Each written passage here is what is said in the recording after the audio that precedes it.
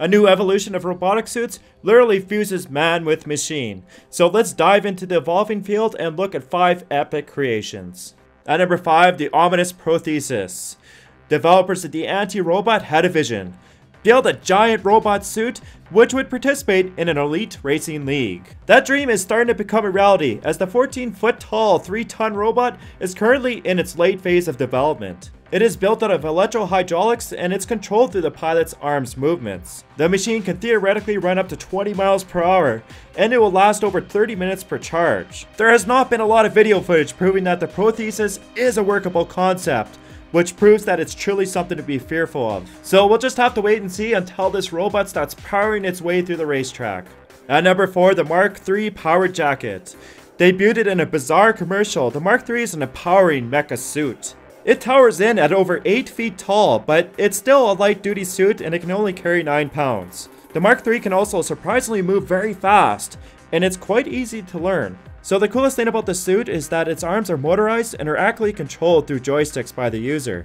But it also has a huge price tag of around $100,000 and it's in very limited supply. So only the rich will be able to afford this really expensive robotic suit. Which is probably a good thing because if I ever bought one, I'd probably arm it with swords and laser beams. At number 3, the Kuratas. The ultimate war machine is 4 tons of carnage which can go up to 6 miles per hour. It can freely move its legs, torso, and even arms, making it one of the most enhanced robot suits ever built. The pilot also has a Kinect-based visual input, along with a touchscreen interface for identifying and striking targets on the battlefield. So far, no devastating weapons have been installed on the Kuratas. And oddly enough, its BB Gatling gun, which can shoot 6,000 rounds per minute, only works if you start smiling. The machine also costs around $1 million, but hey, if I had the choice, I would probably buy this epic machine of terror over a supercar any day. At number 2, the MegaBots Mk. MechWares are finally becoming reality thanks to the hardworking team over at MegaBots. The Mark II is a 15-foot tall, 6-ton machine of devastation.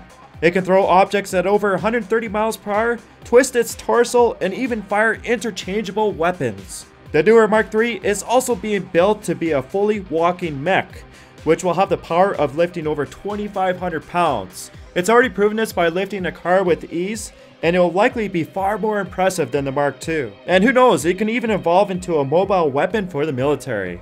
But a company in Korea has also claimed to build the first true walking mechware, which brings us to number 1. At number 1, the Method 1. This giant robot has exceeded many boundaries and has gone into a new frontier of robotic suits. It was so groundbreaking that some skeptics even believe that it's not real. But the company which has built the giant suit has also worked in the field of robotics for several years. And I'm going to bet on that this ultimate machine is real. The legs have rotating ankle joints which allow the robot to walk. And it also has arms which move in correlation with the pilot. The machine of devastation is still a work in progress, but the 13-foot tall, 1.5-ton robot has taken over $200 million to develop. And there's already been a huge amount of interest in using the suit for a variety of industries. The developer hopes to sell newer versions by 2018 for a starting price tag of around $8 million. So once again, thanks for watching, please like the video and subscribe to my channel.